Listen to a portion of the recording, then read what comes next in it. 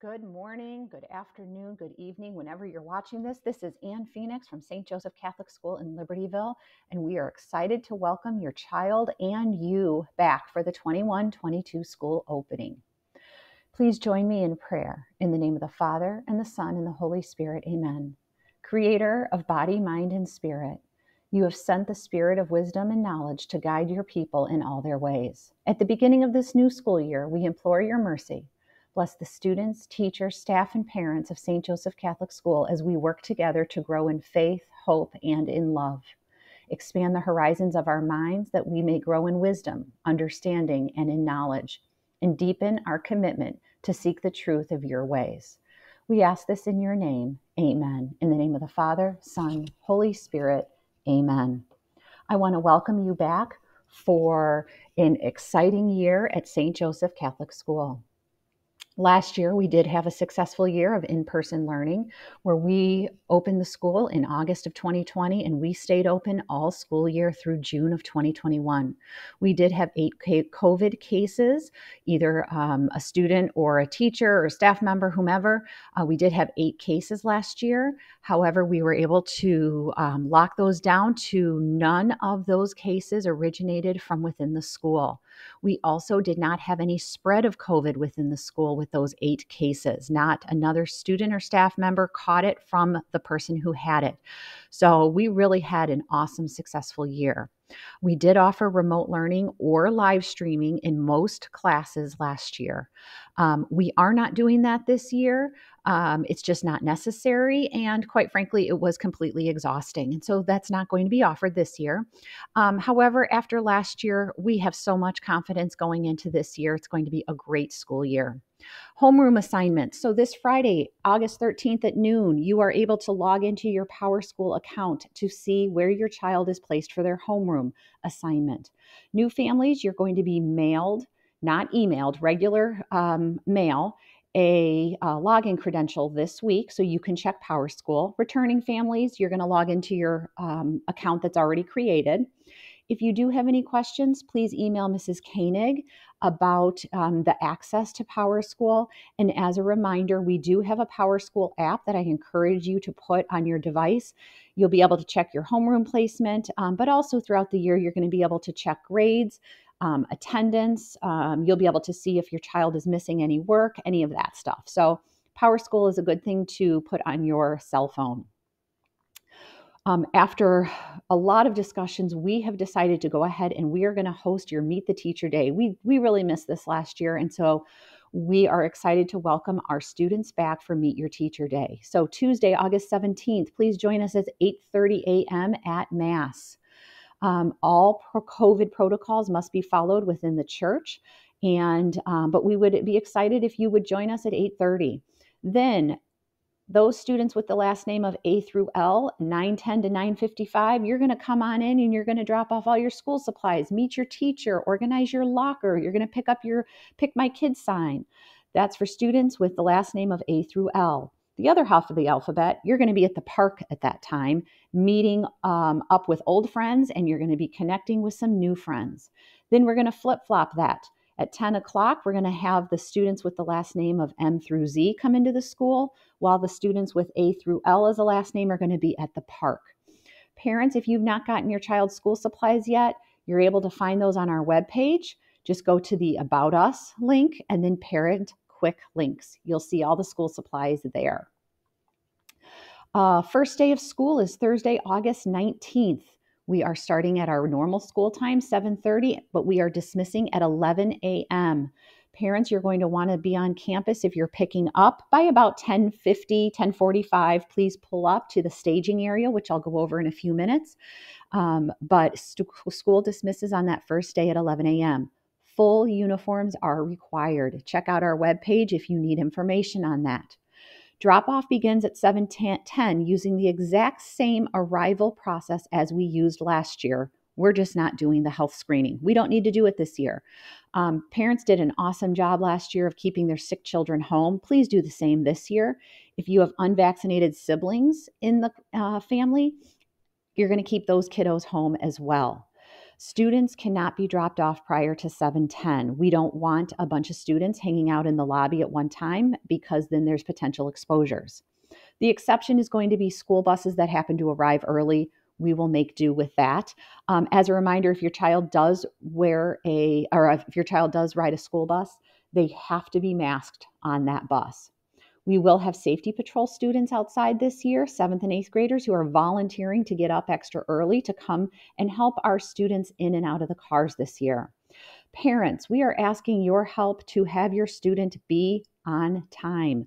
What that means is your child should be walking in the front doors of the school no later than 7:23 a.m. We want our students enough time to walk to their classroom, unload their backpack, put their lunch away, get their books for first period, and head on in and have a seat. It would be really awesome if they had a couple minutes to connect with their friends, to socialize, but they need to be walking into at 7:23, not at 7:30. We kind of look at this as like if a parent had a business meeting that started at 7:30, you wouldn't walk into the building at 7:30 for that business meeting. You're going to come a couple minutes early, drop your stuff off at your desk, get your computer, your briefcase, whatever you need, and head on to the meeting. So you're ready to start. It's the same thing here. Walking in late is a complete disruption to the other students, not just to your student, but also to the teacher. So please have your child walking in at 7:23 a.m. 3-year-old preschool. So preschool students, you are not starting on the regular day that our K through 8 students are starting. On Monday, August 23 through the 25th, we are going to host orientation. Parents, you've already received an email about that. First day for 3-year-olds is Friday, August 27th. For drop-off, you're going to pull up a couple minutes before 8 a.m. and just at about 8 a.m., walk your 3-year-old preschooler to the front door of the school. Your teacher will meet you there and they will have your child come in. We are asking the parents to just wait outside the front door of the school, come up right before 8 o'clock. For pickup, pull up at 10:25 to the front door of the school. You're going to open your Pick My Kid app and click the word announce. That tells us that you're here on campus. Then just a couple minutes before 10:30, walk up to the front door of the school and wait outside. Your teacher will bring your child to you, and we will not dismiss your child until we make contact with you. 4-year-old preschool, same orientation, Monday through Wednesday. You've already received information on that. Your first day of school is Thursday, August 26th. For the morning and full day session, drop-off is by 7:30 using the drop-off line. If you do have older siblings in the building, you can drop off a few minutes early so that your older children are not late. Your child is going to come on in, though, through the regular drop-off line. If you are in the afternoon session, please pull up a few minutes before 11 and walk your child to the front door and just wait right outside. Your teacher will meet you outside right before 11 o'clock at the main lobby. Pickup procedures. At 10:25, you want to pull up. If your child is done after the morning session, you're going to pull up at our front door and click announce in your Pick My Kid app. And then at about 10:28, just walk to the front door of the school and wait outside. Your child's teacher will greet you there and they will give you back your child. Then at the end of the day, if your child leaves in the afternoon at 2 o'clock, you're going to pull up to your designated area that was in Mrs. Lentino's email sent on July 30th. Please click announce in the Pick My Kid portal, and you're going to wait in your car until the dismissal line starts. Again, reference July 30th email from Mrs. Lentino for information on that. It's important that you have that Pick My Kid app on your phone. As I said that, the Pick My Kid app, that tells your child, your child's teacher, and the school office how your child is getting home that day. So it's very important. Anyone picking up your child, grandma, aunt, grandpa, a babysitter, they must have the Pick My Kid app on their phone, and they need to have the Pick My Kid sign, that piece of paper that has your last name and your Pick My Kid number. They need to have that displayed on their passenger side window. If grandma picks up your child and they don't have the Pick My Kid app, we're going to make grandma pull around and go to the end of the line. So please, anybody who's picking up your child, they must have the Pick My Kid app on their personal device. The way this app works is this app tells us how your child is getting home every day. So parents, if let's say you're picking up your child at that day and all of a sudden you realize you cannot make it, you're going to go in and make a change before 1:30. Maybe you're going to have your aunt, the grandma, whomever. Maybe it's a friend from the class. You can designate another parent to pick them up. Just go in the portal before 1:30 and make that change. Do not call the school about the change and do not call your child's cell phone about the change. We will see the change and pick my kid. When you arrive on campus for pickup, you're going to click the word announce. That then sends a message to your teacher and to the office and to your child. Hey, I'm here. I'm ready to pick up my child. There's someone here for them. Be sure that your name and your Pick My Kid number is displayed on that piece of paper in the passenger side window and that it stays there till after you have pulled away from school. We have somebody out there with an iPad whose job it is to look at your name and number and say, okay, Johnny was picked up, so I can dismiss them. If you take down that sign, we can't see who's leaving. And although by couple weeks into school, we're pretty good at knowing who drives what car, it really makes the pickup line move a lot faster if you keep that sign in your window. So please make sure that it is there. This year, Governor Pritzker did have issue the mask mandate in the Archdiocese of Chicago. They have said that all schools have to follow that. So if you are in the building, your child, any visitor, parent, staff member, regardless of vaccination status, you have to wear a mask.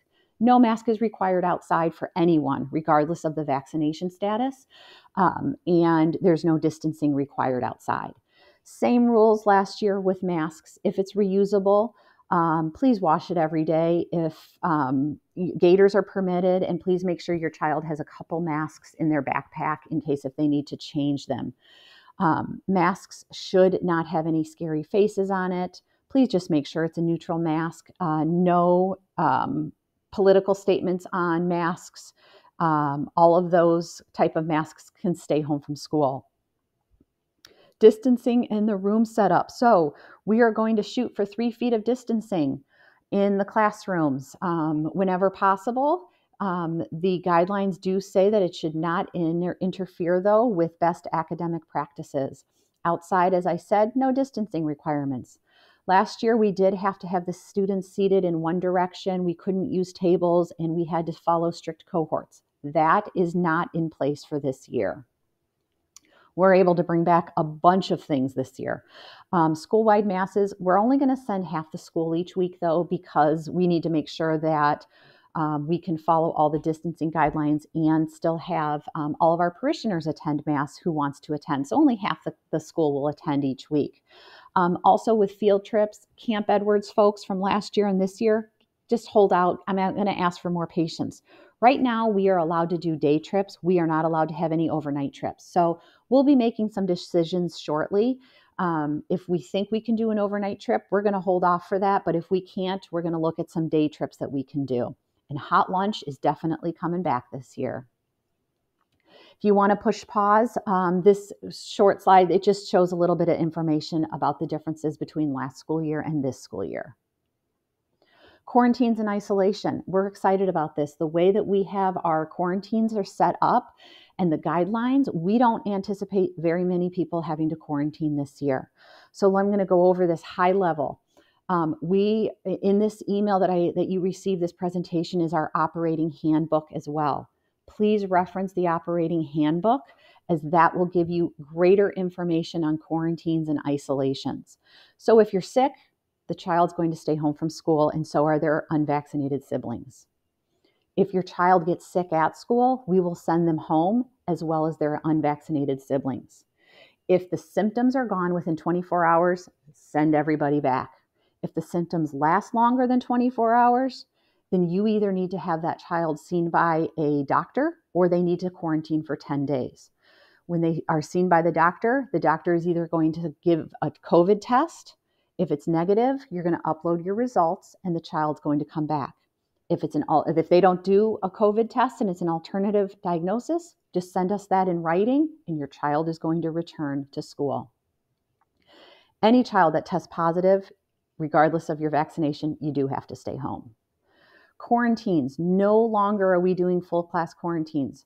So only non-vaccinated individuals who are within 3 feet of a positive individual are going to quarantine. This is pretty exciting for us. So what this means is that if you wear a mask the appropriate way, covering your mouth and your nose, and you maintain the distancing of the desks that we're asking for, your child will not have to quarantine. Now, some middle school students, their masks accidentally fall down quite a bit. If theirs is one that always is falling down and all of a sudden there's a COVID case, that student is going to have to quarantine. So please make sure that you speak to your child about appropriately wearing the mask. If you have an older child who their mask is just not being worn correctly, I am going to send them home from school. Yes, I'll give them a gentle reminder. I'll even show them how to wear the mask appropriately, but there's only so much of that we'll do. We're just going to send your child home from school. If they are vaccinated and you want to avoid a quarantine, you may upload your child's vaccination card. This is completely optional, but you may upload the card and your child would not have to quarantine if they are deemed as a close contact. We're encouraging families to upload vaccination cards now so that it will expedite the process of quarantines later. Anyone at home, if their somebody in the family tests positive, all the non-vaccinated students have to stay home. So if we do have quarantine due to a positive case or a close contact, we're going to look at the seating chart, who was around them. Then we're going to look at who was wearing their mask appropriately. Then we're going to say, okay, of these students, are any of them vaccinated? If we have proof they're vaccinated, they stay in school. If we don't have proof, they have to be sent home. So the way the quarantine is going to work this year, parents will be notified once the books are ready for pickup. Kindergarten through 4th grade parents will check the web page and your child will be able to do the schoolwork from home. I'm sure there will be an email from the teacher as well to the parent about any information, but your teacher's webpage is going to be the vehicle to get the information. Students in 5th through 8th grade, they're going to check Google Classroom. Now, last year we did a lot of live streaming in our 5th through 8th grade classes. We are not doing that this year. What we're doing this year is the student is going to check the web page or Google Classroom and they're going to do the work from home. Let's say they're having trouble or they need clarification. The older students can email their teacher, or if it's younger students, parents can email the teacher and say, hey, I'm not understanding this for math or for science or for religion, whatever the class. I'd like to attend office hours today or tomorrow if possible. The teachers are going to host office hours between 2:10 and 2:30, Monday, Tuesday, Thursday, or Friday, if it's pre-arranged. It must be pre-arranged because teachers are not going to automatically host office hours. It is important to note that office hours are only offered if it's a quarantine situation due to a positive case. If you're traveling, let's say to Disney or to Grandma's, we will not host office hours for that. This is only for people who we have deemed as positive or as a close contact. Again, the office hours must be pre-set up with the teacher by emailing that teacher. They are not going to automatically jump on. Travel quarantines. We have to follow the travel quarantines. We don't have a choice about this. So if you go to the Chicago Travel Advisory website, you're going to see states are divided into orange states and yellow states. If it's a yellow state and you travel there, your child can come back to school, no problem. If it's an orange state, if they're vaccinated, your child can return, no problem. If they're not vaccinated, they need to have either a COVID test or they have to quarantine for 10 days. If it's international travel, there's no guidelines because apparently current guidelines state that in order to board a plane internationally, you have to have a COVID test. So those kiddos can come back to school. In the email that you received this presentation, there is an operating handbook. I advise you to please sit down and read that operating handbook. That's going to go into greater detail of all of these rules. Please also share that operating handbook with your older children so they understand what's expected of them as well. So I've mentioned a couple of times this student vaccination card. This is completely optional. If you want to upload your child's vaccination card, you may do that. Only Mrs. Hine, Mrs. Wagner, and I will have access to the vaccination information. This is confidential, but it will help expedite any potential quarantine cases, whether it's a close contact or if your child is traveling. So if your child is deemed a close contact, we're going to check the list of vaccination cards that we have on file. If we have their vaccination card, your child is not going to have to quarantine. Or if your child travels to, say, Florida right now, they will not have to quarantine if we have the vaccination card on file. Again, only Mrs. Wagner, Mrs. Hine, and I will have this information. These are some really important links. So the first one is our operating handbook. That's all things COVID related. Please sit down with your older child and have them look at this handbook. They need to know the expectations so that if they are, let's say, considering traveling to a state, but they're not vaccinated, then they understand what that means as far as having a test or quarantining and be able to return. There's also the student and parent handbook. That's all the nuts and bolts of the school, the expectations, the dress code. Take a look at that as well. We also have some of our technology links on here. We also have our grade level health requirements link on here. So each grade level, you may have certain medical documents that you must show. So for example, let's say you have to have updated immunization record on file in kindergarten or 6th grade. Check this because you have to provide that to the school. If we don't have that updated information by October 15th, your child cannot come to school on October 16th. Make your appointments now so that your child's attendance is not disrupted. They will not do log on for office hours in this situation because we're giving you plenty of time to have this information documented and on file. There's also a link if you would like to proactively upload your child's vaccination card. And if you're in a situation that you have to show your child's negative, there's also a link for that. We are still waiting for a little bit of additional information from the Office of Catholic Schools related to athletics. Once I have that information, we will create our St. Joe's operating handbook for athletics. I just don't have that quite yet. Finally, I just want to say thank you, thank you, thank you. There's only one way you can operate a school during a pandemic, and that is if you have a lot of trust in your teachers and staff, in your students, and in your parents. Last year, it was amazing what our school community came together to do. This year, I know we're going to do the same thing. Just remember that every time you put your child in a situation unmasked, there is potential exposure, and that potential exposure then could be brought into the school. So we really all have to do our part to keep the school safe, to keep other students and staff safe, and to operate the school under the best circumstances, COVID related, to limit the risk of any people getting COVID here at school. Last year, we had absolutely no spread of it in our school, and I have no doubt that this year is going to be just as successful. So parents and students, I look forward to seeing you on Tuesday, August 17th at Meet Your Teacher Day. And then for our first full day of school on the 19th, that's a Thursday, please come in full uniform. And again, your child should be walking in the doors by 7:23 to be on time. It really is going to be a great year. Before I leave, I just want to give a quick plug to our parent association. They have been killing it this summer, planning events for our students. We couldn't host events last year, and they are working so hard to bring back fun activities.